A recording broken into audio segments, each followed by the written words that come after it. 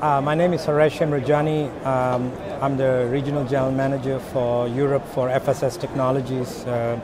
Once again, thank you for giving us the opportunity to respond to your questions. So we're pretty excited to be here today at Money20 Europe. This is our second year at the event, and we see a significant traction happening.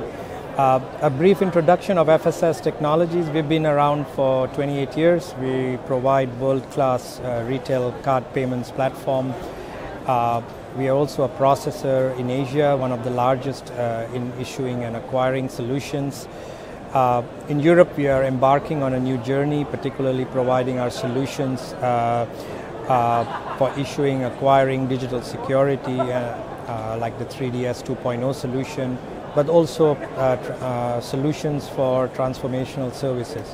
First of all, Money20 is the largest fintech event, so it's always interesting because we see various topics, but clearly the current regulatory impact around PSD2 and the open APIs, we see a kind of a universal theme going through all the solutions and services that we are seeing, including even the service providers offering the whole API enablement and the opening of their platforms. And I think that's going to drive significant innovation in the next round.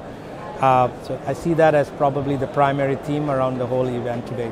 Yeah, that's a really good question. We have a huge product set, including the services and the platform. And in Europe, consciously, we started with a strategy to go with two of our product lines, basically the issuance and the digital security stack, which is the 3DS 2.0 compliant solution, and also the transformation services that we are kind of pushing.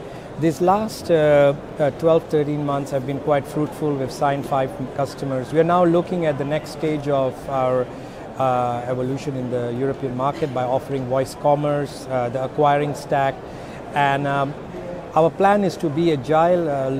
Although we have the strategy, we continue to evaluate, and as the market and the interest and the resonance on how we offer, we'll keep adapting. But as I said, issuance, digital security, professional services, those have been very much a solution that we see significant resonance, and now we're moving into the acquiring and the other stack. The primary challenge we face mostly are inherent. While most of our customers and prospects recognize the driving force to move towards a modern open platform, they have inherent perceived risk for the whole transformation journey. So our primary kind of strategy has been to minimize that risk. And how we approach this is through our solution where we offer loosely coupled pre-integrated components, essentially reducing that risk bar for our customers to allow them to do incremental modernization of their application architecture. This is probably perhaps the first stage, and eventually as we build the trust and the level of maturity in our engagement, we are able to kind of embark on more broader transformation. The future of retail payments, in my opinion, will be clearly frictionless, open, instant, and with context. We and FSS recognize this extremely clearly, and we are focused in each of these areas. All our products are geared towards introduction of relevant key features and functionality in this area.